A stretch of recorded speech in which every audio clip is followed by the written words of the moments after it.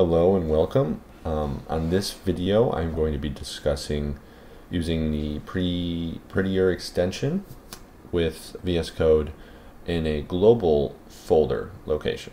So in my previous video I made a video on how to set Prettier up in a local folder, and I discussed the pros and cons and what Prettier is. But just to recap, so Prettier is a opinionated code formatter, and what that means is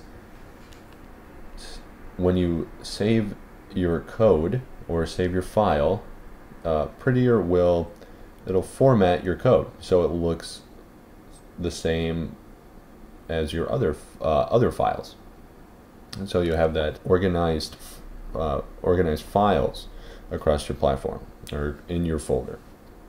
And so in the previous video I talked about the benefits of a local Prettier file, and those are having, if you have different projects you're working on, if you have a different team, each team and project might have different settings, and you want to store those in your Prettier file, in your config file. But it's always good, it's a good idea to have a baseline config file globally. And so if you don't have a local one, it'll fall back onto your global, basically. And that, I would say, is the biggest pro of having a Prettier config file globally. And if you're working on your own, you're working by yourself, if you set one up globally on your computer, you don't have to set it up every time you make a new project.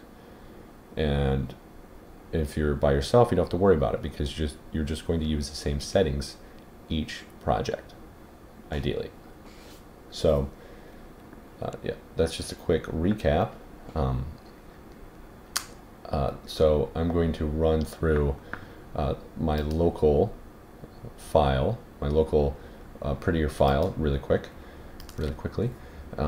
So here is my local file, and so when I have these settings here, change this to 60. If I save it, it's going to, let's do 6. Okay. If I save it here, and then I have the on format on save turned on, and if you want a refresher, you can watch my previous video on how to do that, or I can just show you right now. How about we do that? So if you go up to settings, preferences, settings, format, on save, right? I have that turned on, but I also have VS Code settings.json, and in this particular case, I have a .html file. So this is the HTML file type, and I have the editor format on save set to true, and I also have the default set to true. So just in case this wasn't here, which I probably technically don't need, it still works. Save and a format.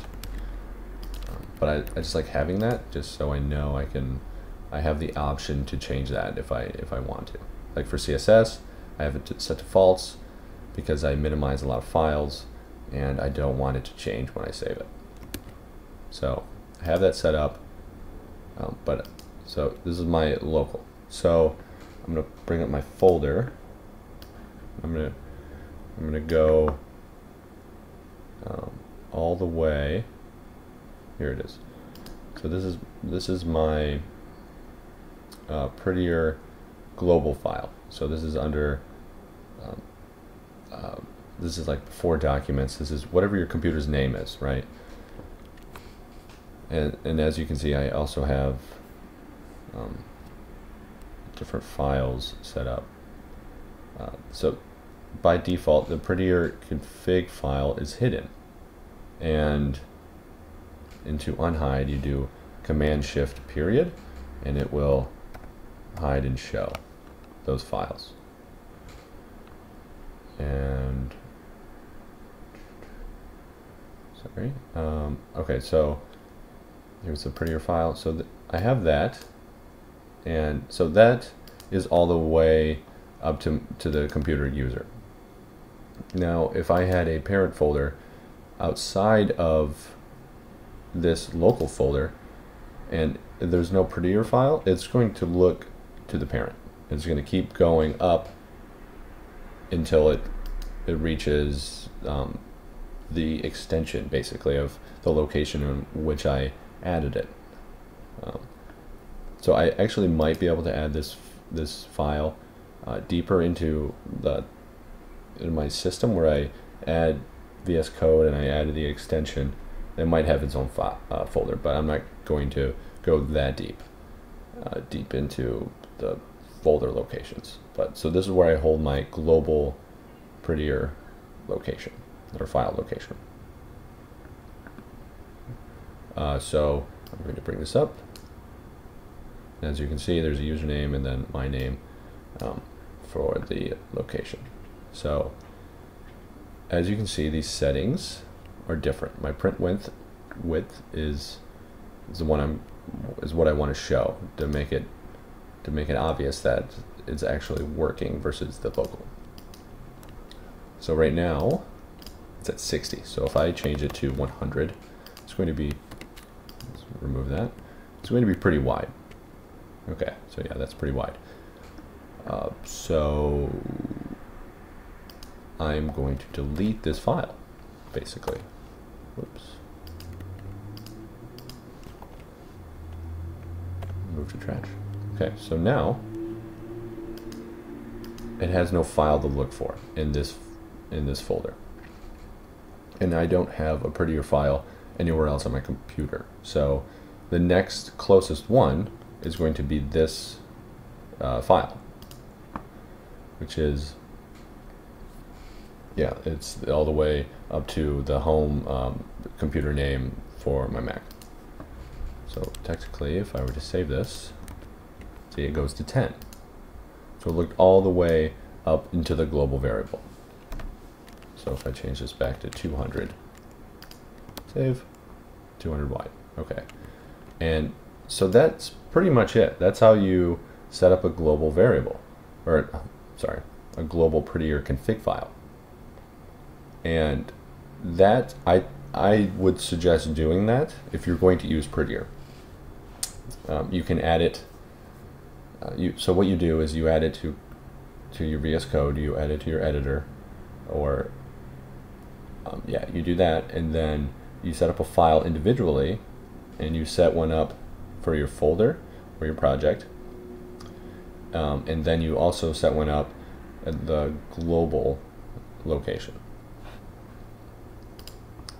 And so it's basically, it's like CSS in a way. It's like cascading, and so you want to set your baseline and your global location, and if you want to make any changes per folder, you just change those settings in your folder. So if I'm going to bring one back,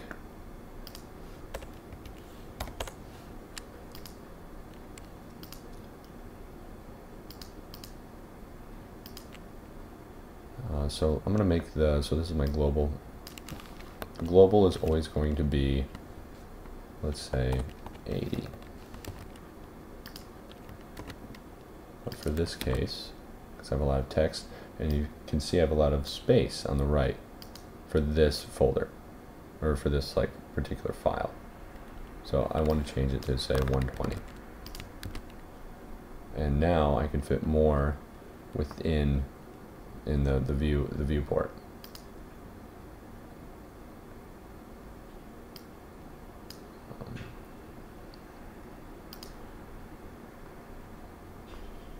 And yeah, so that is the basics for setting up your global file for Prettier.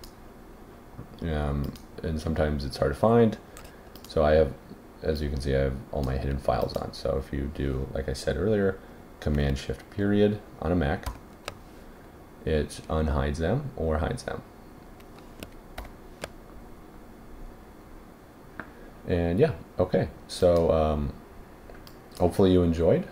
Thank you for watching. I'm thinking about setting up another video discussing the Prettier settings and what each one does.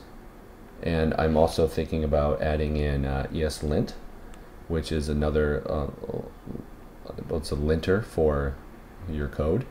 And we're using that with the Prettier extension and VS Code and the local versus the global. Yeah, so if that sounds like a good idea, just let me know. You can tweet me or tweet at me rather. So yeah, hopefully you enjoyed, and thank you for watching. Until next time.